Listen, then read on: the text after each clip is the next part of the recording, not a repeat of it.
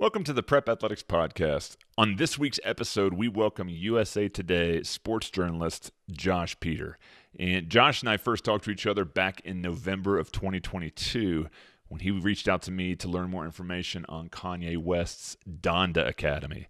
And we kind of struck up a friendship from that. And I wanted to get him on the podcast so we could talk about, what it's like to become or how to become a sports journalist, what his trajectory was, some of the top stories he worked on. He talks about Donda Academy, some of his top articles of all time, and it's a great insight into the world of sports journalism. We talk about Donda Academy in more detail and what could have become of that. We talk about some of his dream events that he would like to cover, that he's seen, and much, much more. So without further ado, please enjoy this podcast with USA Today's Josh Peter. Welcome to the Prep Athletics Podcast. This is Cory Heitz. Some battles. I'm not sure if they got us. If they did, maybe. So you will get better as a player during that year. So it was kind of exciting. Like, oh yeah, somebody wants me.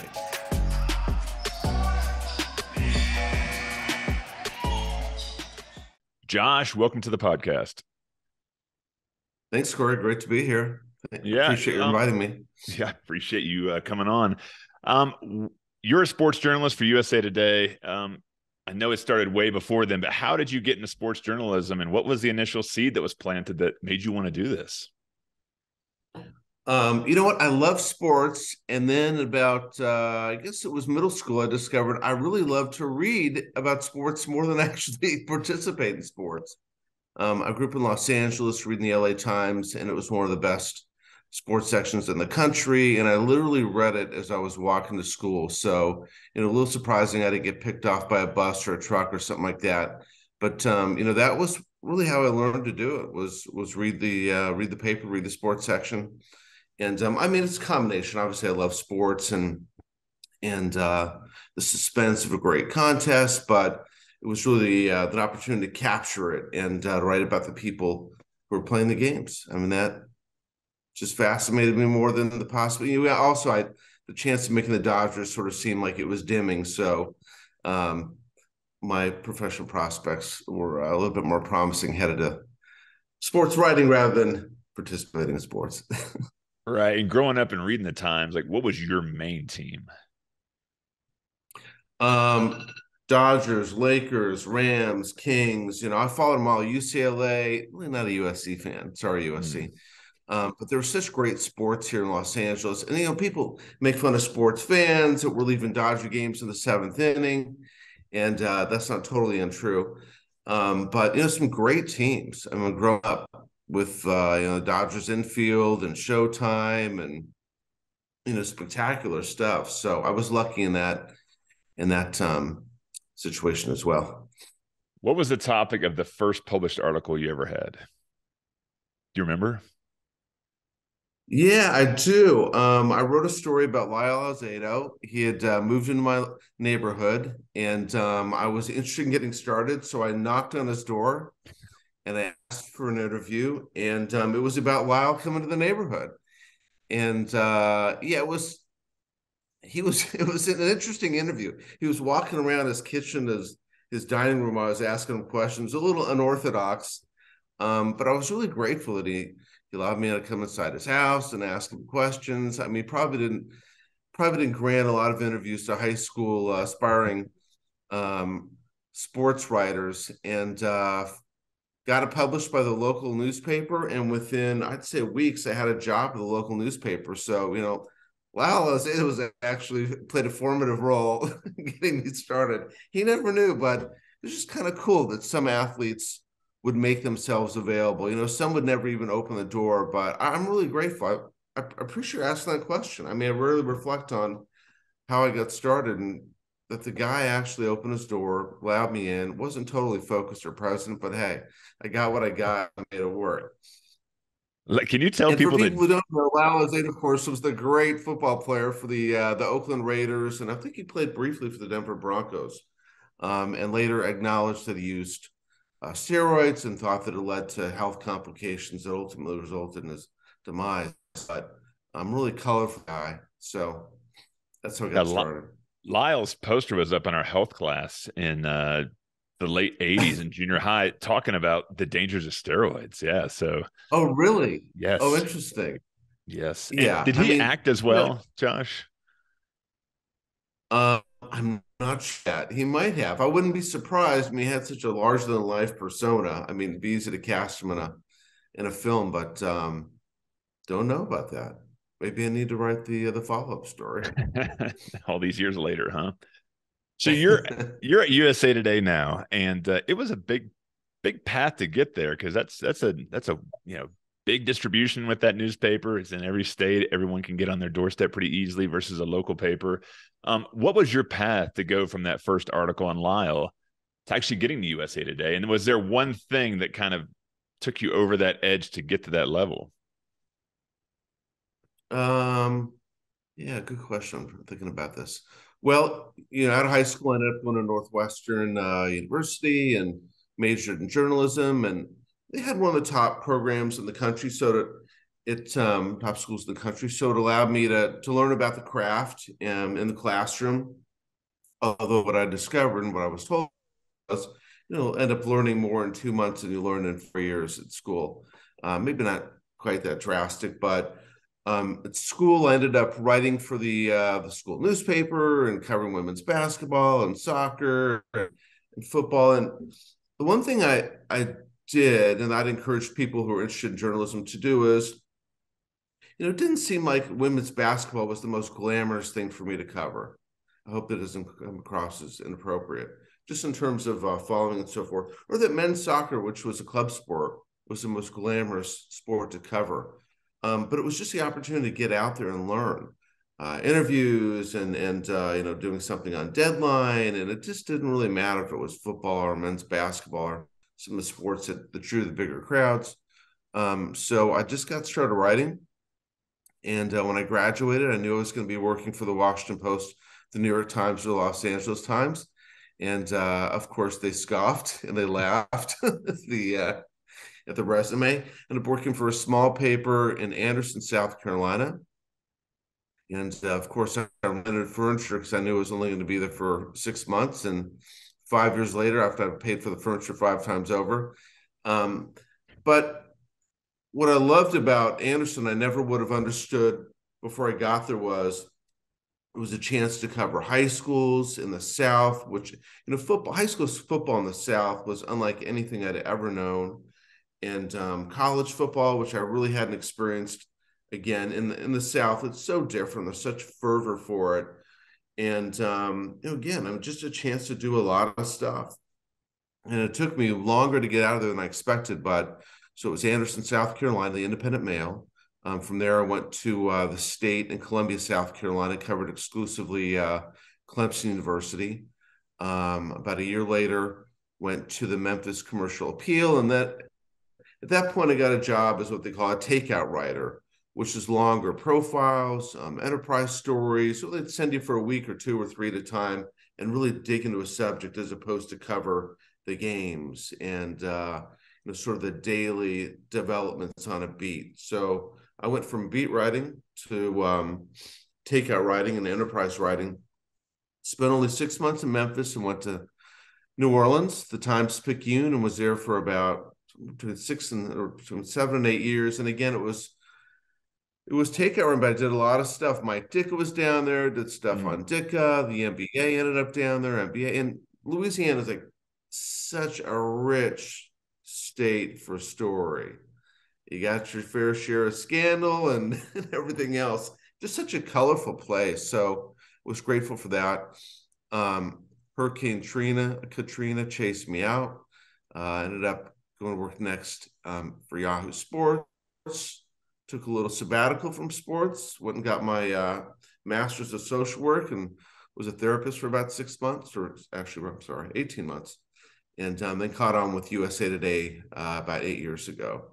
And again, in this role of enterprise writer, I don't cover games on a regular basis, but as mentioned before we got on here, I covered the college football national championship, and I've done some bigger events and some really small events, and appreciate them all. The quirky and offbeat to your grand sort of the tentpole Olympics and national championship, Super Bowl. So yeah, I've enjoyed it all. So you get to a new spot like New Orleans where you don't know the players, you don't know the local guys that give you tips. How do you come up with your first longer story there? Is it something the editor gives you some ideas, or you're just scouring the newspaper, just looking for something? Like, how do you get your leads in a town you know nothing about? Great question. I trying to think. I think early on they gave me a couple assignments, and as I made calls, you start to develop sources, and also, I mean, just a steady diet of sources coming from your editor before you have a chance to develop sources and find your own stories. I mean, maybe it can come about by being in a bar and meeting someone there and talking about a story, or someone you meet on a story talking about another story. Taking a random phone call in the sports department, calling in with a crazy idea. And then really developing relationships with editors and developing story ideas too. I mean, some were mine and some were theirs and some were a collaboration. And oftentimes the collaboration was the best. This might start as this, and let's tweak a little bit now. It's that. But I just think as you get out there and you meet people and talk to people, things just develop and how you find stories. Have you ever gotten a cold call email of just a great story that you had no idea was coming? Does that happen? That does happen, right? It does. Not common. It's not common. You know what? Actually, it's usually in response to something I've written. Write about your story, and I've got something even more compelling. Not always true, or I've heard about you, or a friend mentioned you, and so I've got this. But it's often like you find a kernel of something in someone else's story, or you read about something and you're wondering about why did that happen. But it's oftentimes, news can trigger a story about what were some of the underlying forces that led to that, or is there a deeper story behind that news event? Sometimes someone's death or someone's birth or divorce. I mean, big events in people's lives, and where that's left them, how they ended up there. Those are some of the things that come to mind. So you live in Los Angeles, and I don't know when we're going to air this or when people are going to listen to this, but this Monday you covered the national championship game where Georgia just throttled TCU. So you've got media coming from all over the country, and you have to figure out what angle you're going to take on your stories. So walk me through, like, all right, in 2 months from now, I'm going to have the championship game in my hometown. When do your story ideas start? Is it you and your editor? How do you come up with something that's going to be original and different than all the other thousands of reporters that's going to be spending the week in LA kind of covering these two teams? Right. Well, this is not the ideal event to talk about in those terms because I was a late addition to the crew. So didn't have a chance to plan. I've done that now with other events. I don't want to ignore this one, but a Super Bowl, this past Super Bowl in Los Angeles, we were talking about it weeks in advance. And so there were some stories. I ended up talking to Matthew Stafford's wife and was on that. Was after the story for weeks, actually months, about quarterbacks' wives and what they go through. So some of those more, I don't know, deeply reported stories do require more work. And I ended up getting her, and there's like really satisfying stuff when you plan and are able to execute a story. She was great, by the way. But this is sort of jumping into the last minute. So I was hamstrung a little bit. What did I do? I was outside in the rain trying to find people to talk about scrambling to the stadium through the unexpected inclement weather in Los Angeles, and searching for celebrities at the game that kind of came up empty. I've done it before. I got Kanye West and AB last year at the Super Bowl, but no luck this time. And then afterwards, I ended up writing about Stetson Bennett and his NFL prospects. And I'm talking about that. But guess what you find now is there's such wall-to-wall coverage of these events print, video, broadcast, podcast. That's like by the next morning, this stuff stays like, you're wrapping fish in the newspaper. And it's almost like you need to advance the story a little bit. It's not like it was brilliant, but rather than write about what he had done, it's like, what's next? People had seen what he'd done. People read about what he'd done. So, the angle was some of the doubts he faced, when it comes to his NFL prospects and spinning it forward. So I don't know if that's helpful at all. Absolutely. But in the past, if something extraordinary happened, I guess I would have written about it. But it's like, what might people be interested in the next day? Probably not reading a game story, although they're going to get a game story. Analysis they're going to enjoy. But, what's next for some of the stars? Yeah, I love that. But you mentioned the Super Bowl last year. I mean, that's almost double the amount of media. That's double the amount of potential stories. Like, you got to pick one, hopefully, that no one else does too. So to me, that would seem like a lot of pressure to make sure you've got a unique take on that event. Right. Well, no one else had the Kelly Stafford story, and she's just about as blunt and colorful a person as I've talked to her, among what, top 10 or something like that. So she talked about like the strife she and Matthew Stafford, the Rams quarterback, had experienced during the season, relationship issues and problems. Just sort of like stunning what she was willing to open up about. So, rarely had a peek into the life of a quarterback through his wife and some of the difficulties, because of marital difficulties it had during the season. So, people tend to be so protective of their personal lives, and I get it.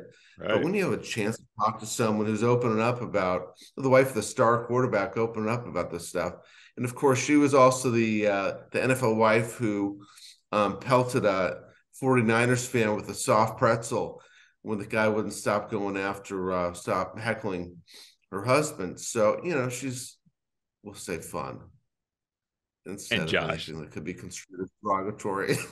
yeah, but you know what I think of too? Like, your training and experience as a therapist too. Like, you might have a better way to ask questions now, get stuff out of people than prior to having that experience. Am I right on that? I'm not sure of his experience as a therapist, but I think I can make people relatively comfortable when asking what could be sensitive questions. Or, my hope, I'm not sure it always works. I am not the star at the press conference. I'm not the one who's hands shooting up and can't wait to stand up and in front of the cameras ask the questions. If I need to, I will. But I'd much rather be involved in an interview that turns into a conversation. And of course, we have to ask questions, but sort of let it take its own path. And I think in that case, people grow more comfortable and they just start opening up. So I think there's nothing wrong with a set of questions to get started, but if it's a Q&A the whole time and never sort of evolves into just conversation, you're probably going to be limited in what you get. I don't know. That's my experience. I've seen some great Q&As too, but I'd rather it turn into a conversation. Yeah, makes sense. What's the worst part of your job? The worst part of my job. Well, deadline is not my favorite. I've busted many a deadline in my day. I'll have it in a half hour, which you say always means an hour. Mm-hmm. So deadline's sort of frightening, especially at night when in the old days when the presses were about to run. There was no room for error.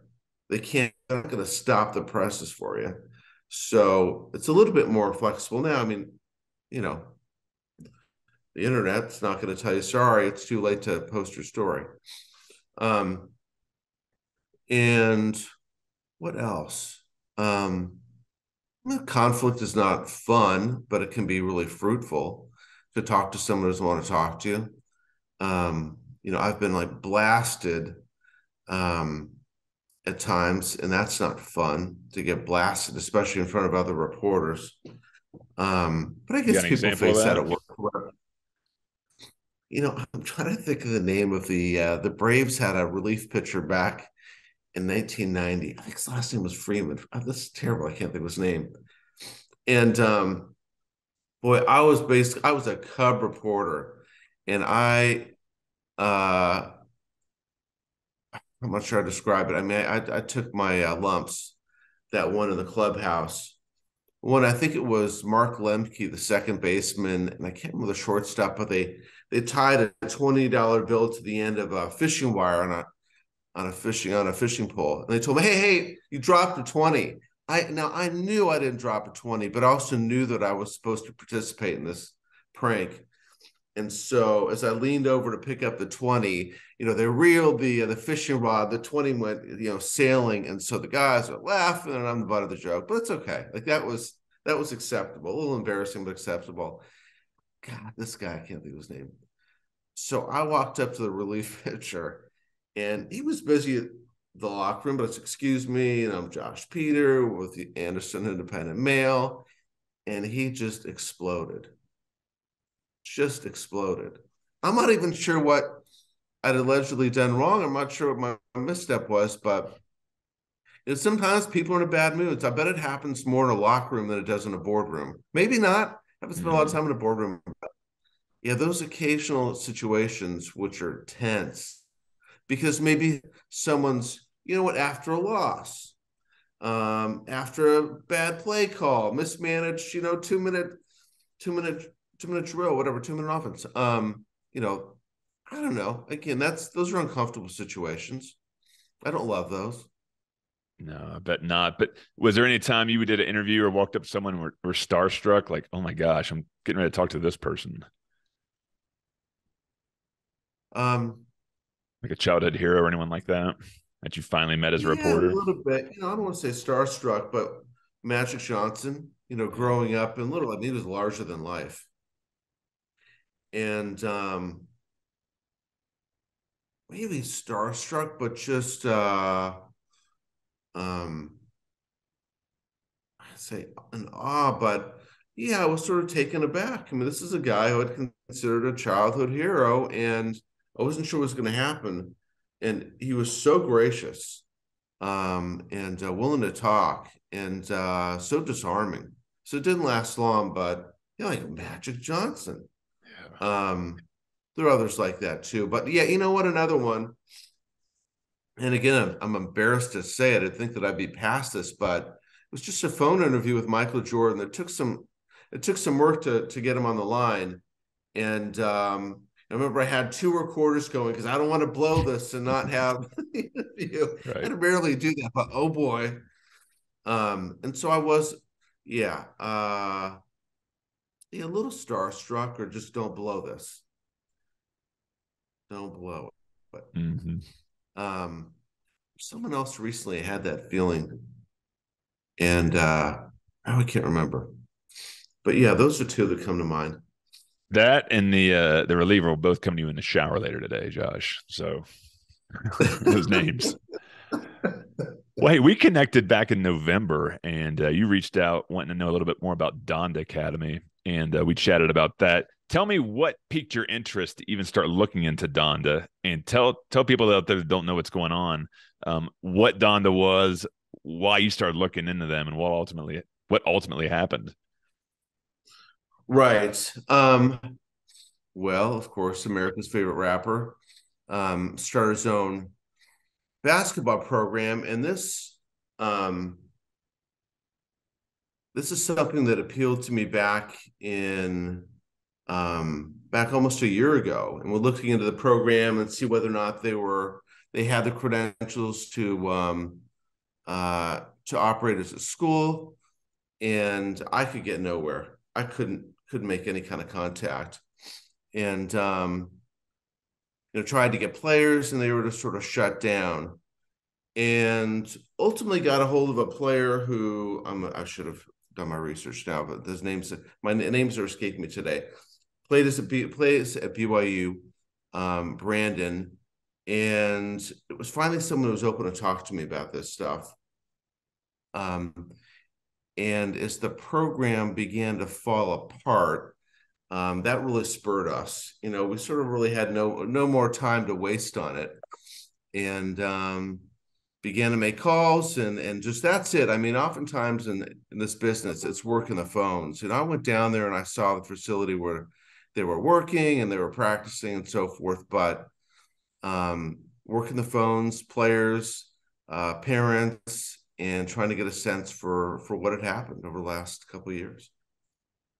Yeah, and this podcast here, we talk a lot about brick and mortar prep schools, basketball academies, and one false move can shut down an academy, and usually it's financial, right? Well, finances weren't the problem here because obviously Kanye is a self-proclaimed billionaire, but his comments, right, in the press last November that were anti-Semitic got Donda Academy banned from a lot of these big-time events they were playing in, and then it seemed like overnight everyone just kind of jumped ship, to include the coach Darrell Wright, who actually went to a prep school. He went to South Kent. All the other players kind of scattered, and you were trying to figure out what these guys were going to do. And what did you find out in that process? Well, what I found out is I think they'd hoped that the thing would stay intact. I think that some players and their parents were really alarmed or offended by what Kanye had said, the anti-Semitic comments, and it went beyond that. I mean, it wasn't just anti-Semitic comments, all sorts of offensive stuff. And but I think the hope was they would play. Maybe they were offended, but they'd already committed to the school. Some people might find it offensive. How can you stay and participate in a program where the owner of a school, Kanye West, is it wasn't a comment. It was almost like an ongoing stream of comments, or I mean, he's been making these remarks for months, I think. So it was hard to distance yourself from that or pretend it wasn't happening. But because they'd made the commitment in terms of getting across the country and finding a school, I think it's not easy to uproot yourself in the middle of the school year and find another place to play, unless you're the 5-star kid. But for 3-star or 2-star, good luck, or it's a lot more difficult. So, and I'm not saying they weren't offended either, but sort of got caught in a difficult situation there. And what I found is some had already left. Some of the players who were reserves and backups and maybe weren't entirely thrilled about the situation to begin with, but the bigger problem was, as we talked about, you alluded to, is these national prestigious high school tournaments disinvited them. And, it was dominoes. It was one and then the other. And I think that, once that thing gets started, no one wants to be the one who appears to support the school that's associated with someone who has anti-Semitic beliefs, and some would say even racist beliefs that he feels compelled to share nationally, internationally. And so, ultimately it was just people feeling like this is toxic. I can't be a part of this. We can't be a part of this. This is toxic. And in the end, it was nuts. Apparently, they were down to 4 players. I know they were down to 4 players, and they were trying to recruit more to rebuild this team. So, really? Well, that's news to me. Should we give them credit for determination, or was that total delusion? But the fact they wouldn't give up on it either means there was significant financial incentive to get this team on the floor, or they believed in giving these kids a chance to play. But of course, Kanye was nowhere to be found or seen. And I think he was present a fair amount during the previous year with the team, practices, games, courtside.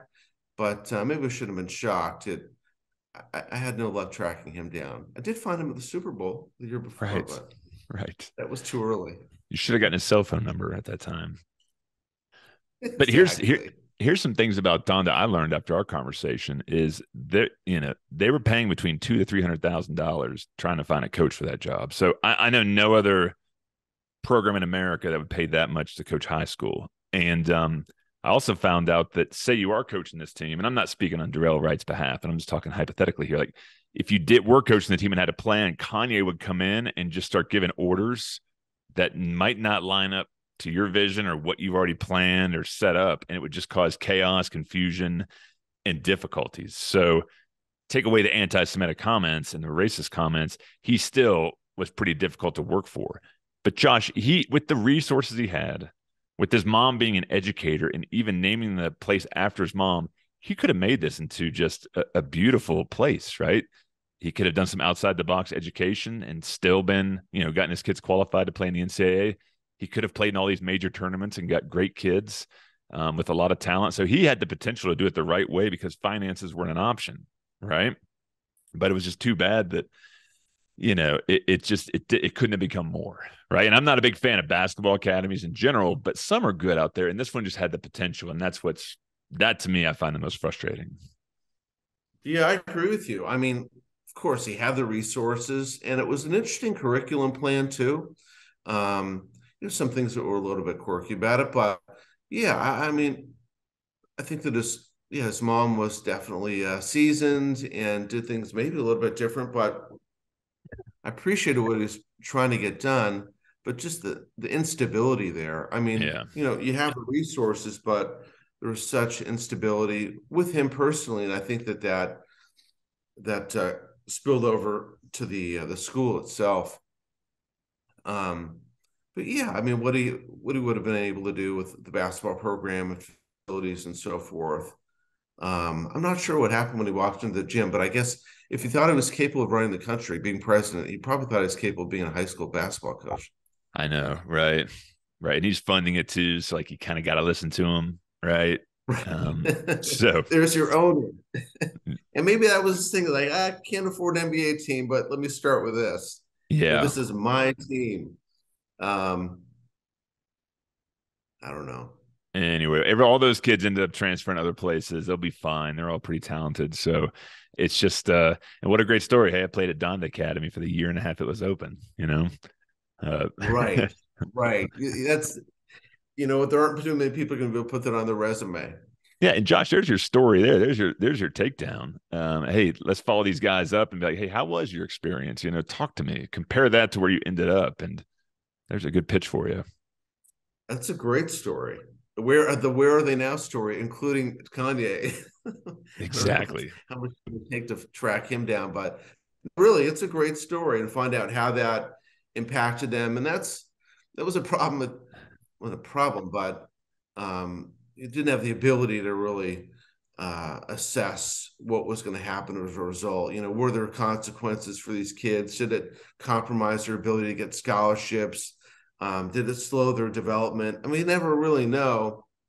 But some of those kids went there as, really highly rated recruits, and within a year, their stock had dropped. And I wonder, you know these kids better than I do, but is that a case of a kid just not developing, regardless of where he's going to play? It would have happened in Indiana as well as it happened in Los Angeles, or that the environment there was not conducive for his development, that there were too many people ahead of him, and he didn't win the fight to get playing minutes that he needed to develop. So it'd be interesting. I agree, like, to check him out 2, 3, 4 years later. Did they ever get to college? Were they in D2 rather than Power 5 team they expected to play for?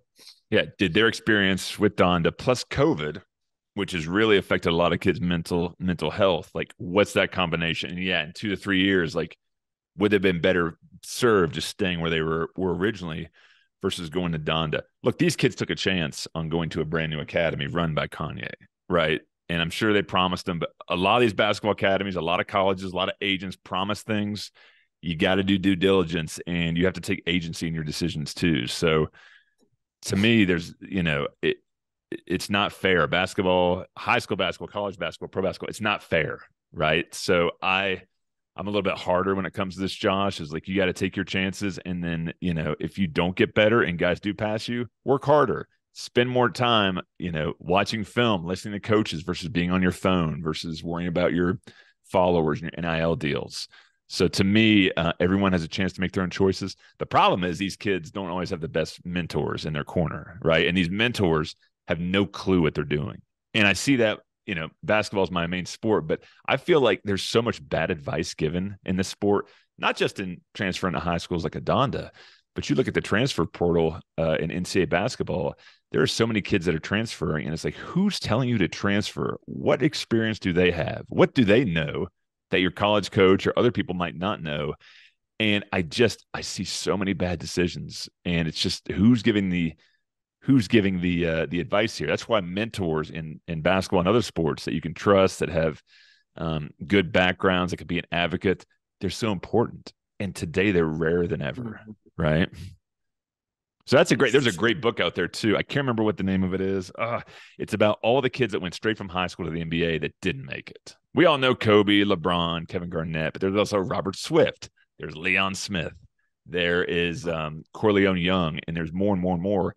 And this reporter went and did a book and did a chapter on each player who got bad advice, got drafted somewhere, and then no one ever even remembers their name and where they ended up. And that's a great cautionary tale too, that just because you might go straight to the league doesn't mean it's going to be all, sunshine and roses too. So it's just fascinating. Right. And to back up a little bit, and that's a great point, back up a little bit, when it comes to Donda, and some of the parents were, understandably upset with what had happened, but other people said, how could you not have known? Your kid never saw school and never visited the school after he got there. How could you not have known? I mean, all your classes were online. Doesn't mean there's anything wrong with it, but how could you not have known this would be a possibility? So mentors, parents, and maybe the kids can't be held responsible, but they're going there to play basketball, not necessarily get an education. It doesn't mean you can't do both, but it's like, come on, how shocked really should you have been if this thing unraveled? I know. And Josh, some kids don't want to do school. So this online option for them is great. Play all day, stay in a group house, just barely do any work.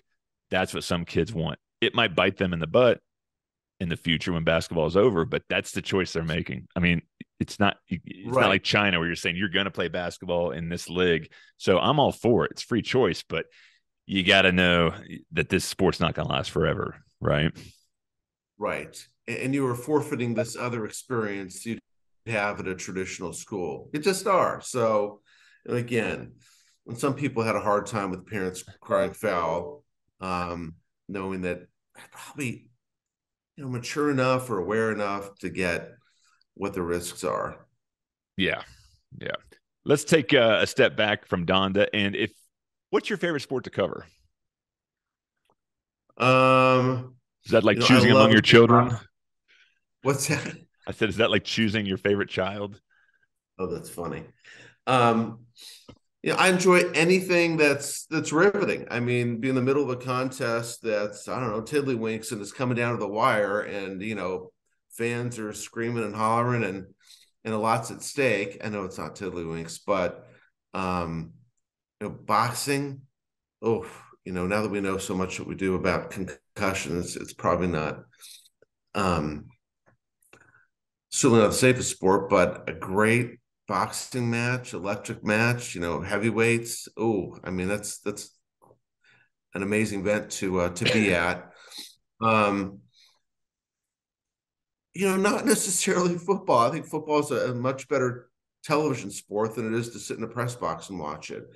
I'm grateful for a chance to sit in the press box. I'm grateful for a chance to get in the locker room and so forth. But, I think basketball, when you're down close and you can really, feel the energy more, college and NBA, but a great horse race. I mean, it really can be anything that's just electric, that's coming down to the wire, that involves a great story. So, but there is something about, the fisticuffs. There's something about the sweet science. Interesting. And boxing, like, if there was ever a good heavyweight to come out again, it would be unbelievable the attention they would get. If we had another Tyson come out nowadays, that would be unbelievable. But are those type of folks now going to the MMA route versus boxing? That's a good question. There certainly are fewer. I mean, Tyson Fury was a tremendous boxer, unorthodox. Deontay Wilder, probably the hardest puncher, maybe, arguably the hardest puncher in the history of boxing. I mean, not tremendous boxers, but actually, I think Tyson Fury is a tremendous boxer, but definitely competing. I don't know enough about the two sports to know that, wow, this MMA fighter would have made a phenomenal middleweight if he trained as a boxer. I don't know, but I got to think you're right that some of the talent is being siphoned into mixed martial arts. And it's crazy to think it's actually safer. I think when it comes to concussions, I think they've established that boxing is the most dangerous, but maybe getting to the point where it's more lucrative. I mean, Dana White, they got a pretty good cap on salaries over there, but boy, boxing in the audience is shriveled. So unless you're at the top of the division, I'm not sure how much money is available there. But yeah, I don't know about you, but growing up, I mean, for me as the middleweights, it was you're much younger than I am, but Sugar Ray Leonard and Roberto Duran, Marvin Hagler. And I do miss that. I do miss those names or tremendous fighters for that matter. Yeah, absolutely. I don't know if you know the answer to this, but what's been your most clicked on or read or premier article that you've written in your career? I wrote a story about what happened. We called it. Forgive me, it's not be appropriate for reviewers, but the headline was Nipplegate. Whatever happened at Nipplegate? It was about the Janet Jackson, Justin Timberlake wardrobe malfunction, where her top briefly falls off, and I can't remember I can't remember what the anniversary was, but I went back and tracked down as many people as I could find who were involved in it. And this was in Minneapolis. I can't remember how many years ago, the Super Bowl, at least 5 years ago. My editor would tell me every month, another 30,000, another 20,000. It just the story had legs for whatever reason, but it was probably the one. I don't know what the total numbers were, but it was among those that did the best. Also, after Mike Tyson's return to the ring and he fought that exhibition, he said this press conference afterward that he had smoked marijuana before the fight, and that one did awfully well too. So thanks, Mike, for a million page views. That's awesome. That's awesome. Thanks for sharing that.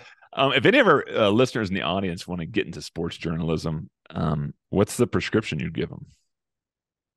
Well, if you're young and you're in high school, I mean, join your high school newspaper. It's the best place to start. And even in college, it doesn't matter if you're majoring in journalism or not. If you can write, I'm sure they'd love to have you. So you have to write. You have to have clips. There's some people would talk to me and said, well, this is a blog I have, and here's some stuff I've written that hasn't been published, and you need to be published. It doesn't have to be a huge outlet, but it has to be published either online or a hard copy, and working with people who write as well, just to be mentored and to have a good editor. What'd you do right? What could you do better? But working with people who have those skills too. That's what I would recommend. Love it. Thanks for sharing that. We're going to finish up here with some quick hitters. All right. This is going to be a tough one here. This might be you choosing among a lot of children and grandchildren, but what's the best sporting event you've ever attended live that just was the most memorable? The best sporting event I ever attended live. Like either famous, like a Christian Leitner shot or the Kirk Gibson. Well, this is going to disappoint a lot of people.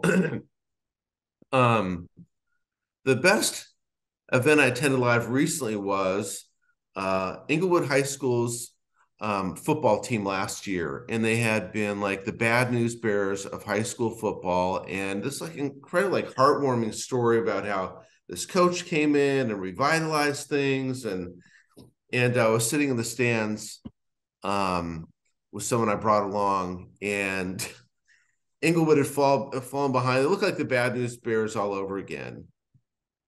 And it was the most inspiring comeback. And, the parents and the fans and yelling at each other and yelling at the players and then yelling in, exultation. I know it should be the Super Bowl or the Olympics, but it was really riveting stuff. And that goes back to what I was saying before, and I truly mean it, was some of the high school sports and games I've been to were as exciting as some of the pro stuff.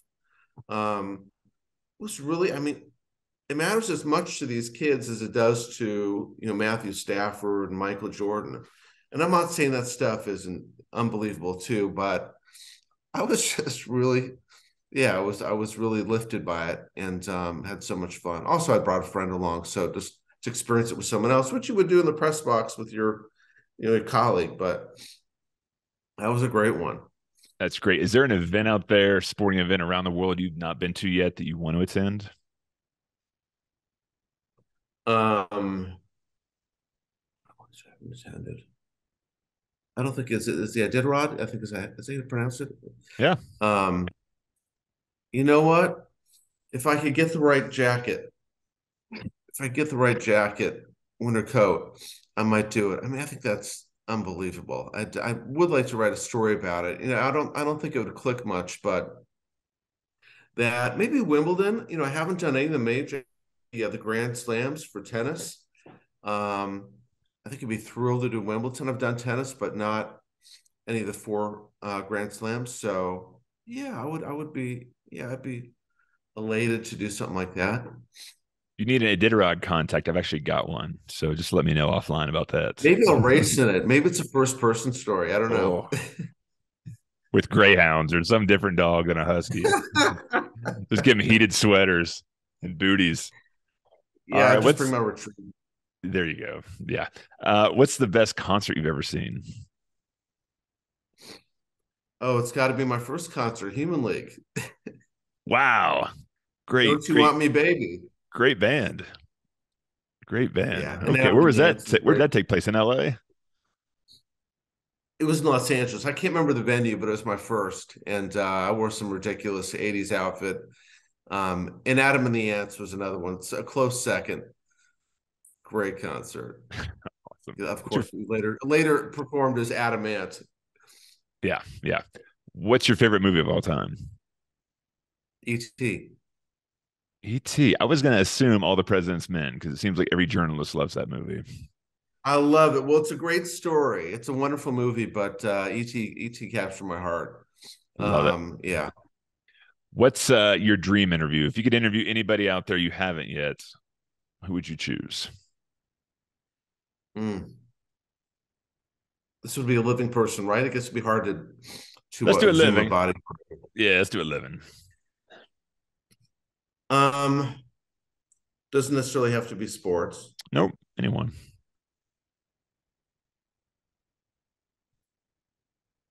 Wow. You know what? I'd love to interview Barack Obama. And you know what? Certainly can talk basketball.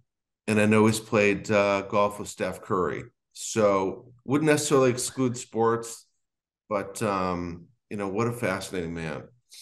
Yeah, one of the guys going to be on the podcast before you is named Ramon Penny, and he was here at the house a few days ago. Good friend of mine from DC, and he was in that small circle that used to play with Obama at the White House at closed off gyms. So he talks a little bit about walking in the, getting calls from the White House saying, "Hey, be here at 6:30 stat," and him walking in, and Kobe Bryant will be there one day, or KD. Just come on. And everyone around them was like former college players. So yeah, it's that was pretty neat. That is phenomenal. In fact, the first time I went, my girlfriend lived in DC, right? Now my wife, and the first time I went to visit her, she goes, "Bring some basketball shoes. Like, I'm gonna hook you up with this guy, and you might play with Obama at 6 a.m. on a Saturday." And I hadn't played basketball in 3 years. So I'm going to the store, getting shoes. And I get there early, not knowing if I got to go through security or this and that. But he didn't show up. But everyone there was like a former pro. And not playing in 3 years, just got my ass kicked. And I was like, welcome to DC. And then I ended up moving there a few years later and becoming friends with some of these guys. But Really? yeah, I was trying to get in that Obama circle because that'd have been fun for the old telling the old grandkids I played ball with him, but Oh my goodness. Yeah, didn't happen. that was phenomenal. But all right, last thing here. Uh, what's next for you? Like, are you working on a story now that excites you? Do you have anything in the hopper, or is that stuff you keep close to the vest? Well, I am working on something. It's a little unique or unusual. As I'm sure you know, there was a volleyball match at BYU in August that involved Duke, and Duke had one um, black starter in its lineup. And after the match, actually during the match and after the match, she said that she and her black teammates had been racially heckled, and it became a huge controversy. And within 2 weeks of that match, there was a back to school pride night for LGBTQ students, and they had been subjected to anti-gay slurs. And so